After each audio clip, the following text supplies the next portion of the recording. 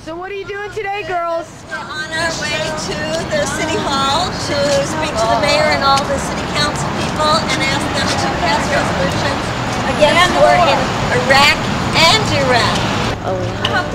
Okay, great. So Cities for Peace is tomorrow. And here's the letter we wrote from you. Do you want to leave it on the 3rd floor with my staff? No, we want you to read it in the car so you can say yes. Yeah, please read it in the car, Mayor Fenty. I'm going to read it in the car. Read it in the car. All right, we guys. wrote your letter, we did the whole thing. All right, wonderful. That's letter to you, that's letter from you. Okay. Thank you.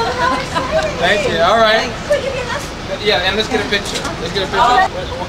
On 3, we're going to say... Washington, the new progressive capital. That's right. That's right. Okay, I didn't hear you. No nuclear freeze. CODEPINK. No more. Yay, Mayor Fenty! These CODEPINK women show the perfect example of how anyone can approach their local government officials to promote Cities for Peace with Iran. Check out www.citiesforpeace.org and find out how you can help make your town a part of Cities for Peace with Iran.